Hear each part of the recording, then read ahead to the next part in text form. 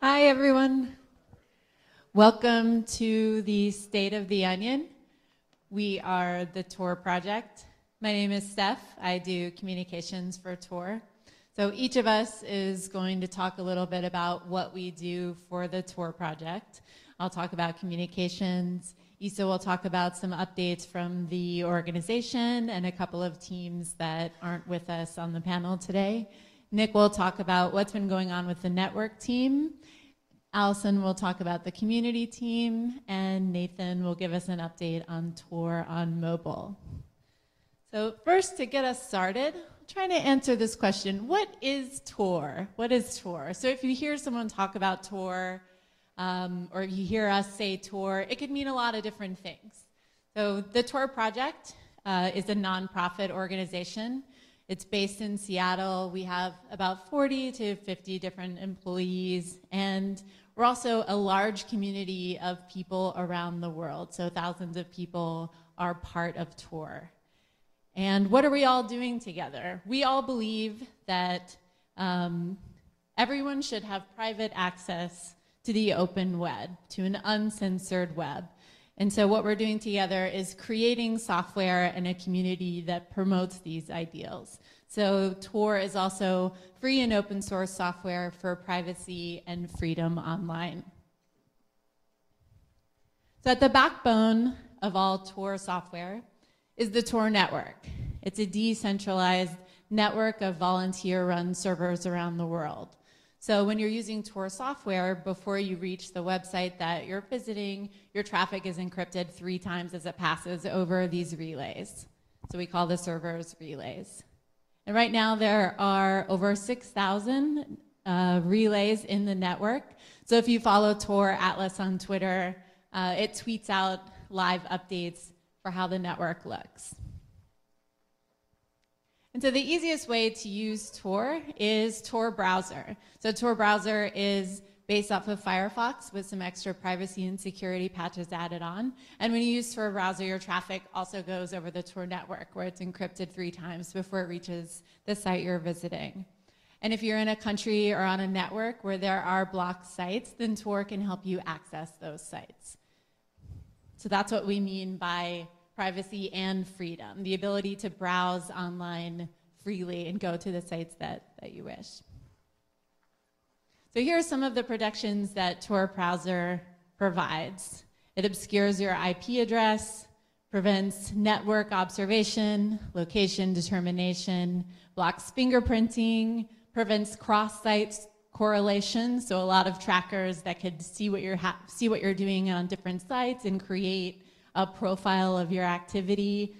Tor helps stop that. Isolates cookies and scripts. It doesn't write anything to disk, and there's no browser history. So the protections of Tor Browser are quite comprehensive. They're unmatched by any other browser on the market today. And so if you want to browse the web, Tor Browser helps with that, but the Tor network can also be used to publish with privacy. And so we call these onion services. And so this is where the traffic never leaves the network. There are no exit relays. You meet at rendezvous points in the network, and it's end-to-end encrypted even without HTTPS. So this can be used for secure and private communications, file sharing, securing IoT devices, and configuring websites. So if there's a website that's been configured using Onion services, it will end in .onion.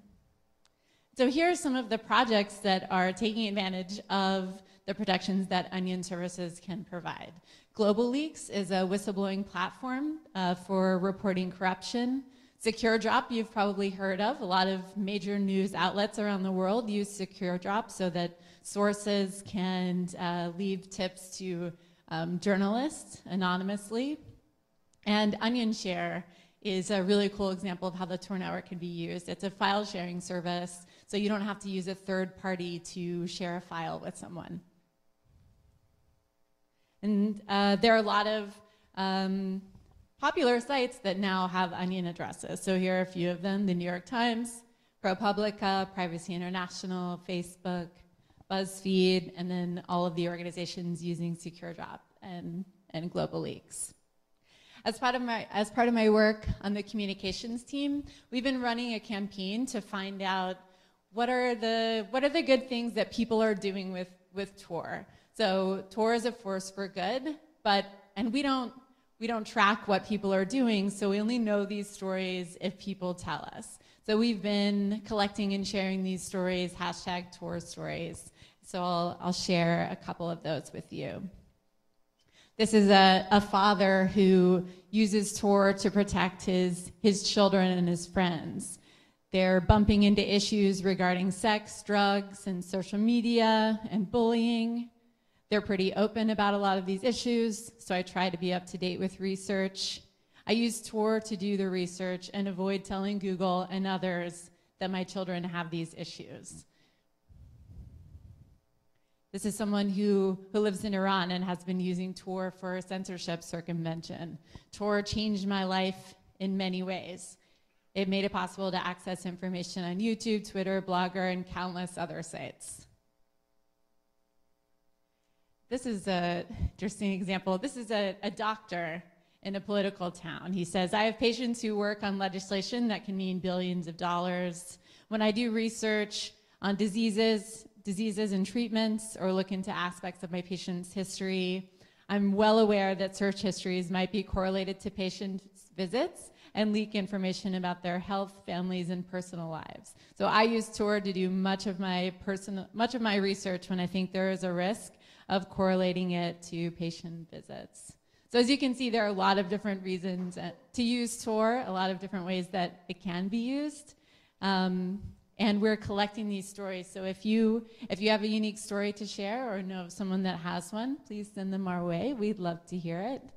And in terms of getting connected with the communications team, you can sign up for our newsletter, follow us on social media. We're on most of the major outlets. We are a nonprofit organization, so we're going to be talking about some of the different ways that you can get involved with different teams. But if you can't get involved, we would love to have your support in the form of a donation.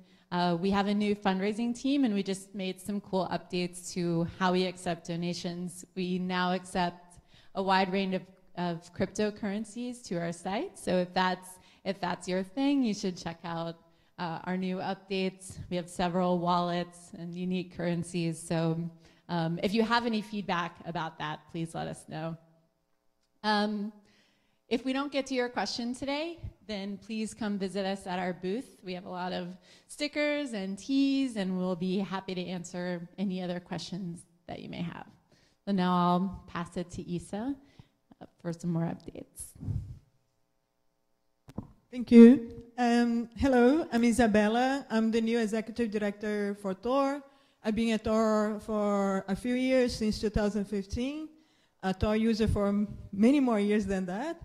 I guess, I don't know, 2005 or something that I started using. Yes, I started as ED officially last November, so I want to share a little bit about set of goals that established, like, it's not coming from my mind alone. This is things that was like common sense within the community and the organization. So this is things that we are trying to get organized and get really good at for the next like 3 years or so. So stable income flows and diverse funding base is extremely important for sustainability in the long go, as well as a robust organization that meets our needs. We have grown a lot. Like Tor staff has like, I think a double in the last 2 years. Also, we want, as we grow, we don't want to lose our culture. So this is one of the things that we are like focused a lot as well right now, like identify and articulate our culture so we know what it is so we don't lose as we grow. And also, we, like as the staff said, we are very strong on like trying to bring Tor to be recognized as a strong privacy tool. And we are working really hard on that, trying to collect stories, trying to show the world what it is, explain the technology, and most of all, try to explain to the people that is, I'm going to say something very strong, but that is no dark web. And there's a lot of mystification about that and what that is. and the media use that. So we are working really hard on educating people about our technology and that mystification around the term, and we're trying to really get people to understand our mission and the benefits of such technology. For the product, for the side of that, the technology, we want any person on the planet to be able to access the network, and once they access the network, to be able to do anything they want to do on the network. So that is a lot of work towards that from our own side, but also side of like partnering with people and educating people, CDNs especially, so they don't block any IP that comes from Tor and things like that.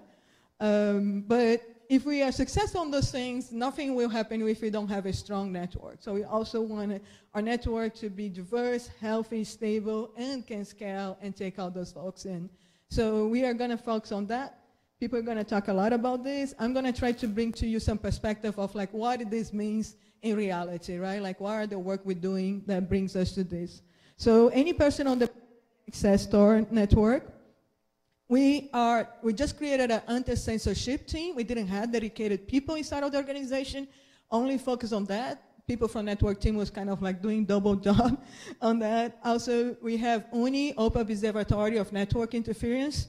Not everybody have heard about this project inside of Tor. Come to a booth, like it's a project that monitors censorship around the world.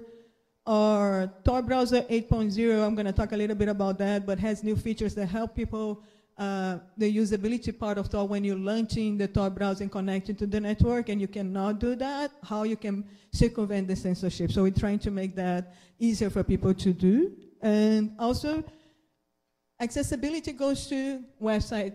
Website from our website right now is terrible. It's a lot of information, nothing's translated. So we redesigned the website because once it's localized, that is a no-brainer for also like getting people in who don't speak English and cannot understand English. So all these works come from like all the way to circumvent censorship against Tor, but also all the way to just like translating the website. UNI, a little bit of what UNI does. This is some of the tests. You download UNI Probe on your cell phone.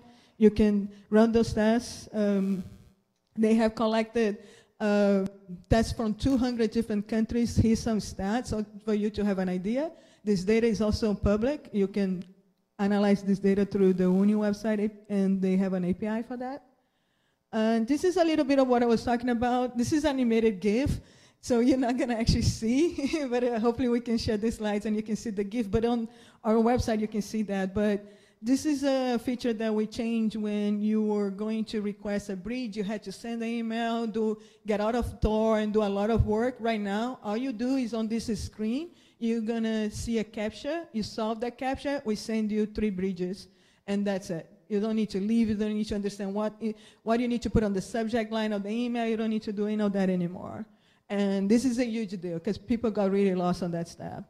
This is the new website you all seen, but it's about to launch next week, and we are translating that. Hopefully, this is focused on the new user, really focused on the new user. We're going to build all the portals for other type of content, but we're trying to explain everything that Dot does on that. A little bit about this is about reusability, like I said. So the Tor Browser 8.0 came with a year and a half of work of us learning what are the issues with our users. We don't collect data, so we need to travel around the world and actually like talk with people and learn from them. So we put a bunch of effort here, starting with this little onion you see on the top on the URL bar.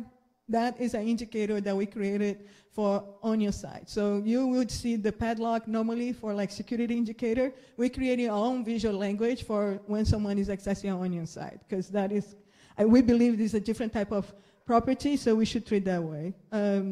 We also define the user lifetime inside of Tor, so we identifying the phase of onboarding as an extremely important one for educational phase. So we created, this is also was going to be an animated GIF. So if you click on the globe, now is on the icon on the corner of the About Tor, the land page of the browser. You're going to go to an onboarding process that teaches you the most important features in the browser. So we're incorporating a lot of learning experience within the user experience in the browser in general. Also, we switched that green globe to something that is more close to our onion. So we have new icons coming out, small details. The whole Tor button that had the security settings for Tor, like security slider, we're moving that to actually the place where configurations happens in the browser, where people expect that to happen. And we are creating language as well to give an indicator to the user which level of security they are, so they can more understand like what's going on, what certain things are not running on their website when they're accessing, because depending on the level of security you are, we're blocking more things. So certain elements of a website might not run, JavaScript stuff. So we're doing that as well, trying to like break it down and make it easier for people to understand what's going on. Our goal is to enable the user to be able to customize the experience according to their needs. Because the more power they have on doing that, and we believe they're going to stay, because they will be able to, for instance, if I want to lower my security level because I trust the website I'm visiting, I will be able to understand how to control that experience. If I want to put my security level higher because I don't trust where I am right now, and I really I want to be protected, so I can do that as well. Again, localization. We added 9 new languages recently, and we are translating everything. So those are some examples of localized Tor browser homepage, but we also translated our support website. And we are doing more. So we're going to launch a community portal for projects that are related, like people who train Tor, people who run relay operators, people who are want to help each other to create Onion servers. There's going to be a lot of that. Also, we are creating Dev Tor Project Org, which is all the free software aspect of Tor is going to live there. So if you want to contribute the code or get a copy of the code, you can go there for other projects. Working a lot, again, like we have another batch of UX improvements for this year on Onion service experience, but other as well. And with the new censorship team, we are excited as well with like all the things that they're going to be coming up during the course of the year. They have already been planning stuff and doing a roadmap and trying to work on the pluggable transport part of Tor and try to bring new pluggable transports as well that are less expensive for us to run, but more expensive for the sensor to block and identify. So I think this is it from my slides, so I'm passed to Nick. All right, thanks, boss. Hi, I'm Nick. I work on the network team. We're the group that makes the software that makes the network go and that makes clients connect to the network and generally good stuff like that. I wish I had like 2 or 3 whole hours to tell you about all the cool stuff in the last year, but I've got maybe 5 to 7 minutes to give everybody else enough time.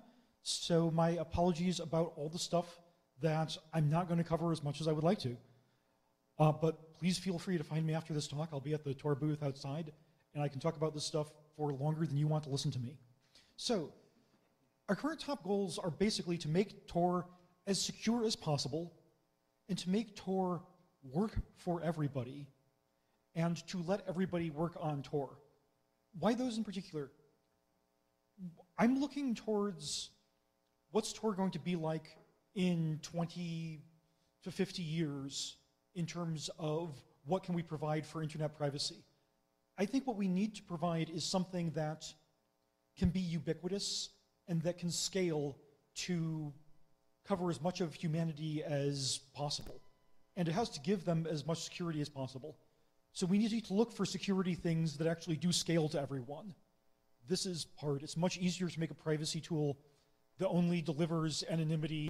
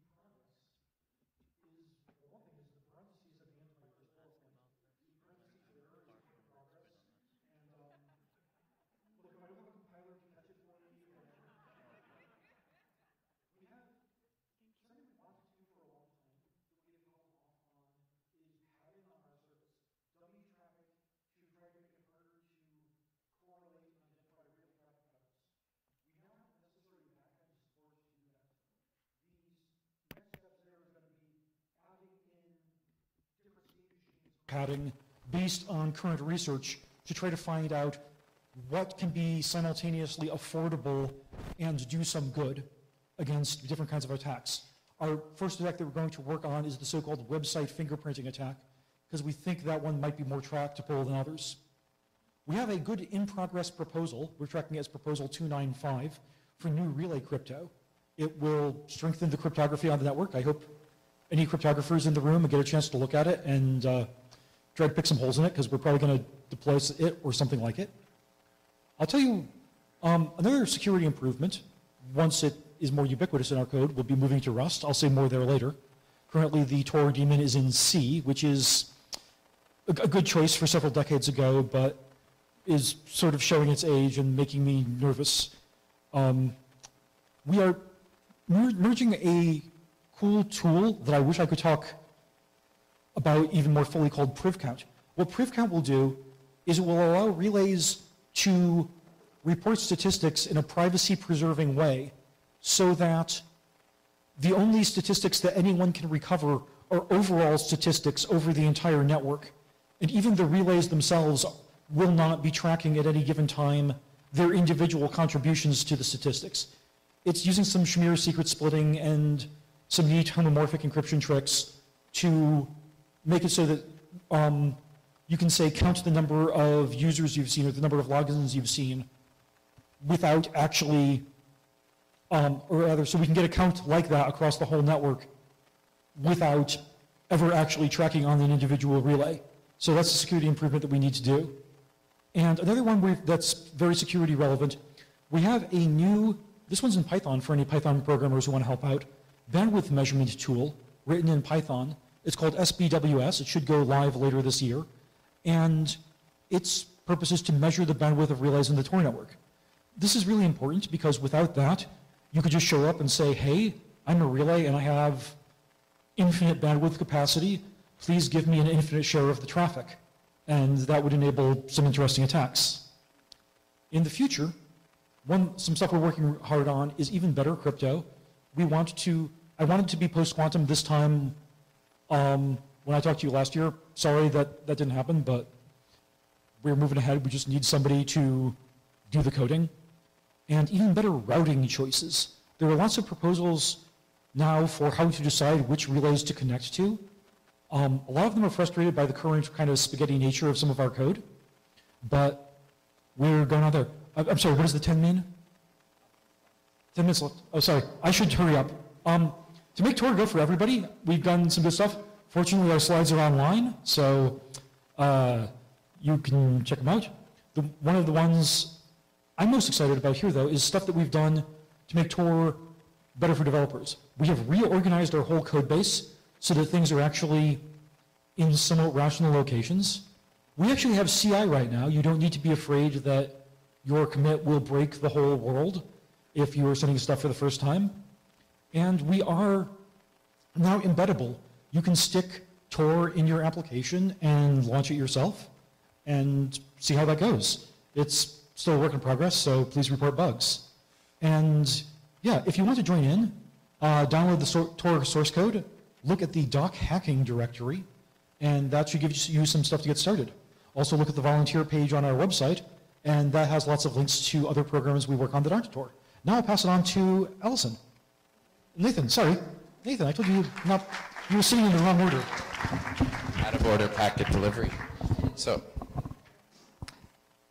I'm Nathan with Guardian Project, but been a Tor contributor and member for many years. And so, as Nick said, we're trying to make Tor for everybody. And I've sort of been with Guardian Project at the vanguard of that effort in the sense of like, hey, can't we run Tor on a phone? Can't we run Tor on ARM? Can't we run Tor in limited RAM memory networks? And we've been doing it for a long time. But now, all of that time we've been testing it and getting millions of users, but now Tor itself at the core has adopted our mission as their mission, which is great, around Tor for everybody. And so if you've been using Orfox, it's now Tor browser for Android. Orfox is being, you should probably stop using it and just use Tor browser for Android, even though it's alpha. It's way better. It's the latest. The Tor browser team is doing mobile and desktop together. It's integrated. All the stuff you've heard is happening together. So don't send me any more support IRC Twitter messages about OrFox, please. Thank you very much. Okay, so does that mean OrBot, which is our Android app, is no longer needed? Of course not. We want OrBot is going to do, it already is being used for other apps, right? Integrated with many other apps and other things that can't build Tor in. And we're also really focusing on things like providing an easy VPN for unblocking apps, and also getting it on all sorts of crazy devices like TVs and Chromebooks and IoT and cars. And we really want to make OrBot like even smaller and even more efficient. So OrBot's like 9 megabytes now, and we want to do like a 3 megabyte version, so it can really just be anywhere for anybody who needs not just the web, but all the other kind of apps. We have been really focused on supporting mobile developers. So as Nick said, awesome progress by the Tor network team on getting Tor embeddable. You can run it in a thread now and in your process and restart it and do all sorts of other things. So there's a lot more libraries for developers, including Tor Android, Tor Onion Proxy Library, Tor Android Services, which is coming, and then also on iOS. There's work on pluggable transports, which is a whole other topic, as well as if you want to build it into apps there. So this idea that Tor should just be this invisible thing built in everywhere is happening, and we can help with that.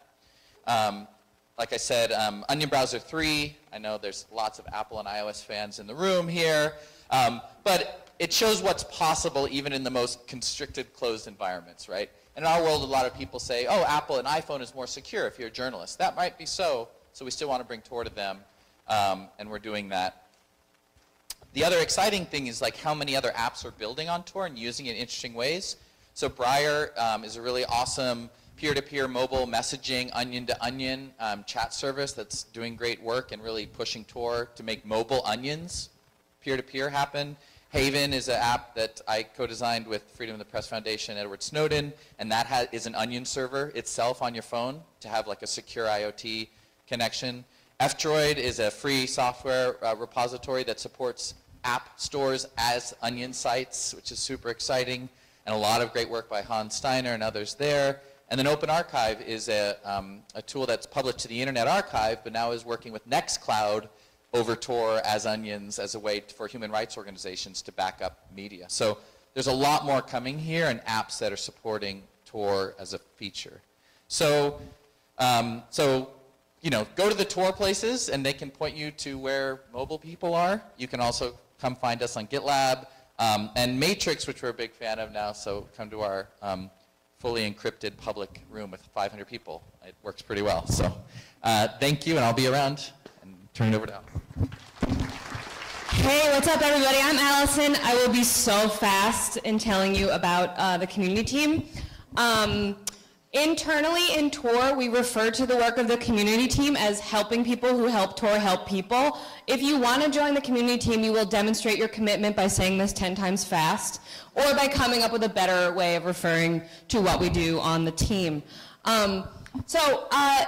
The community team does a whole bunch of different things related to outreach, training, user support, localization. I've listed the members of the team up on here because, number one, we're friendly people with names, although I did not include our IRC handles, whoops. But if you come on IRC and you say, excuse me, where's Kat, or whatever, like Kat will show up.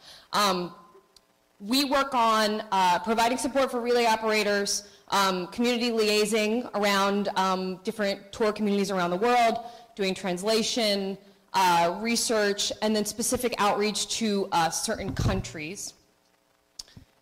Some of the things that we've been focusing on this year in particular are, number one, Global South outreach, so working with members of our communities in places where historically Tor and other free software projects have not been as well represented as they are in, for example, Europe or the United States. We've been giving talks, having meetups, doing trainings in so many different countries. I don't have the time to name them all. If you come to the booth, I'll talk to you about the specific ones. Since we are a human rights project, that outreach work has been focused on human rights users. And this has informed a lot of the UX work that Isa talked about already. So essentially what we do is we go to places, we work with our communities there, we listen to them, we hear about their use cases for Tor, and then we make Tor function better according to their specific needs. And then we do a whole bunch of other kind of like resource development and helping them like continue doing work on tour in their local places. We had our first Global South tour meeting in 2018, which was really exciting. We had it in Mexico City. Dozens of community members came to our open hack days, so we hope to have more of these in the future. Some of the big things that have happened from the relay advocacy side, we have created a whole bunch of new amazing resources for our relay operators.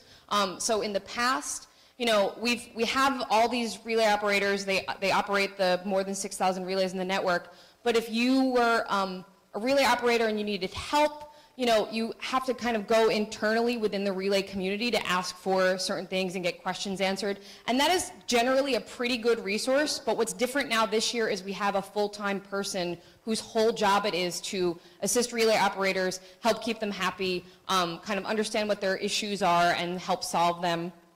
And he also runs a number of meetups that are just for relay operators. So here's a flyer from one that happened in Barcelona. There have been a bunch in Canada. There's some coming up at IFF and at the PET Symposium. And then for folks who can't make the in-person meetups, there are now regular IRC meetings for tour relay operators and people who want to be tour relay operators. Oop, duplicate slide. Library Freedom Project is under the Tor umbrella and part of the community team. And I'm going to kind of skip over this because I have a talk tomorrow at 1:35 where I want to tell you all about what's going on with Library Freedom Project. But I will just say one thing that was a big success for us this year was something that we did with the Toronto Public Library. So essentially what Library Freedom Project does is we teach librarians about privacy and surveillance, and free software is a huge component of that, and so is Tor.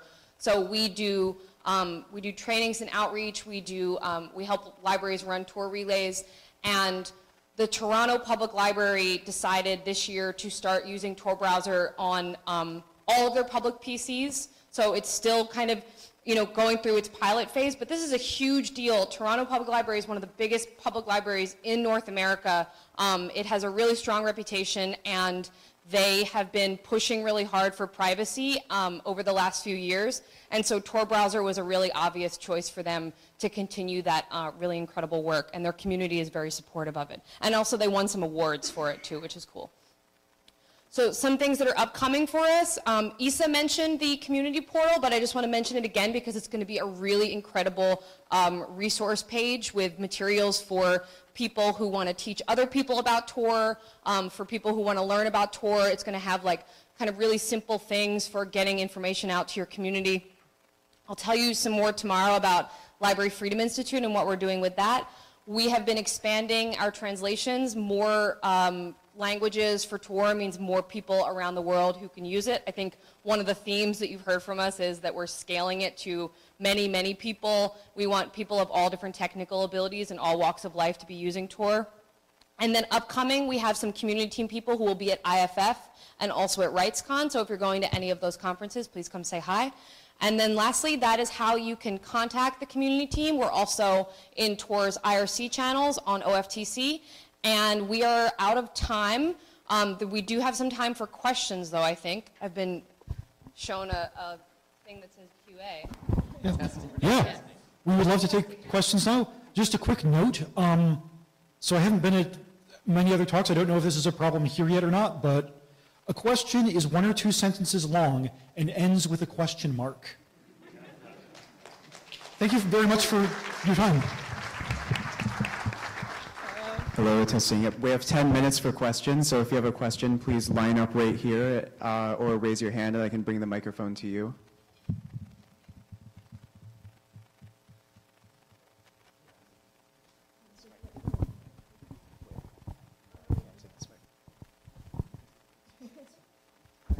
I mean, I can go.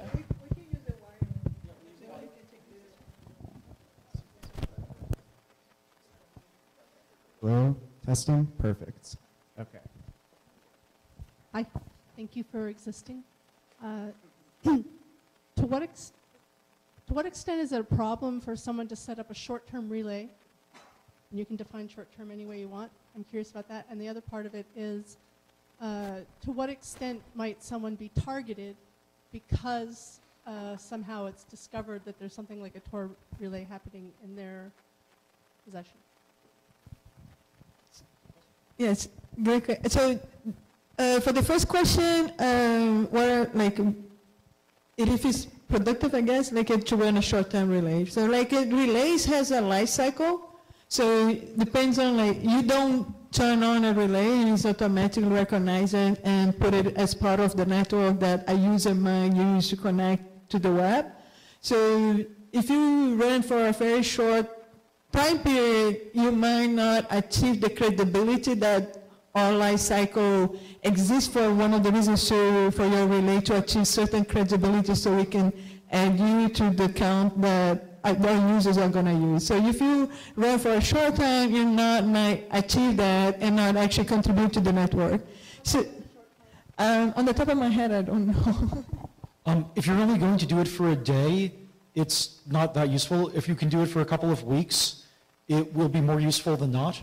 But we try, people with much worse intentions than yours have run many, many short-term relays, and the network is robust against that. So don't worry about hurting the network with a relay that goes down too fast. One thing we're working with on mobile is how to allow you to make your phone a bridge for a few hours. So the idea is every night your phone sits there for 6 hours, 4 hours, whatever. And you should be able to help people get to Tor. So we're working on Snowflake is a feature idea using WebRTC, so you could run it for a few hours and be helpful. Yeah, this time next year I think we'll be talking a lot about Snowflake. Yeah, that's a great point. It depends also on the type of relay you're using. This one would be super useful. Regarding also threats against someone who is running a relay, that also depends on the type of relay you're using and where the country you are also as well. But in most cases, people who are running extra relays, we ask them to not run from their homes and run from data centers, because extra relays is all the traffic going out to the normal internet, and maybe there's some activity there that might be suspicious and you might receive letters. So if that is mixed with your home traffic, it's not nice. So, but in general, most people who do receive those type of letters, we do have on our relay guide, at the booth we have more information about that, some simple letter format that you can reply to it that explains that its infrastructure is not your traffic, you didn't generate it, and then most of the time put those away. It's not a problem to the person. So we have an IRC question. Question for Nick. What post-quantum encryption system are you planning to use, and how confident are you that it will really be quantum resistant?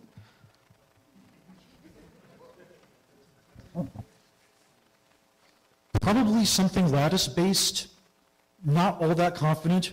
We hope to make it swappable and use it in a hybrid mode. Currently, Kyber looks good to me, but I am not a cryptographer and I'm not qualified to actually judge this stuff. So thank you guys for the great work. And you guys talk about the Snowflake, which is bridging for anti-censorship kind of stuff. So I was wondering if there are other anti-censorship work done, for example, for the relays or exit nodes that, for example, let's say China, for people running exit node in China is really not not possible. Is there ways you guys are trying to make that easier, or running not exit node normal relays in China? Because I remember back in a few months, I was trying to use my server to do relays, even though it's outside of China, but I'm using it, in China, and it really quickly got blocked. So I was wondering if there's, just talk more about anti-censorship stuff, I guess. Sorry.